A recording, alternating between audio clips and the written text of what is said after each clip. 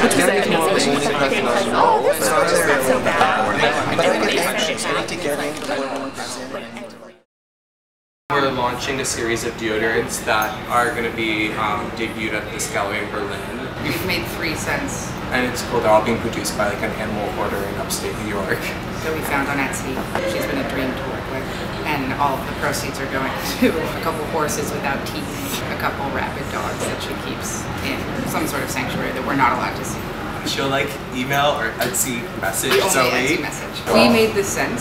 It's Chanel number 5 from Canal Street though. Dirt, spit, marble light, sheep's oil, smoked barley.